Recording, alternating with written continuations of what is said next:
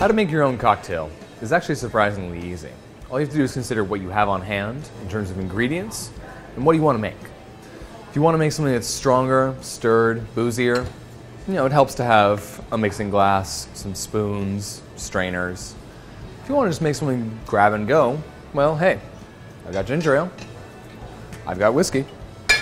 They go together brilliantly.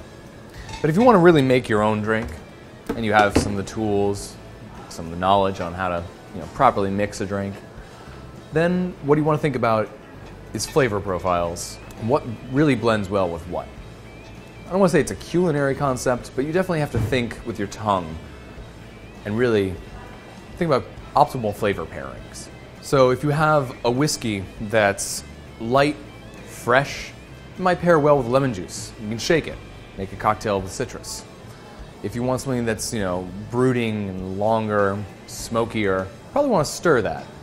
Put it together, add some bitters, add some modifiers, and really have a nice heavy drink. When you're making a cocktail, really, you consider your options on hand.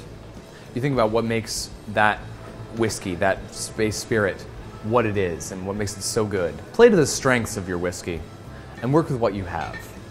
Try a few things. Don't be afraid to fail. Frankly, my best mistakes have been some of my best cocktails.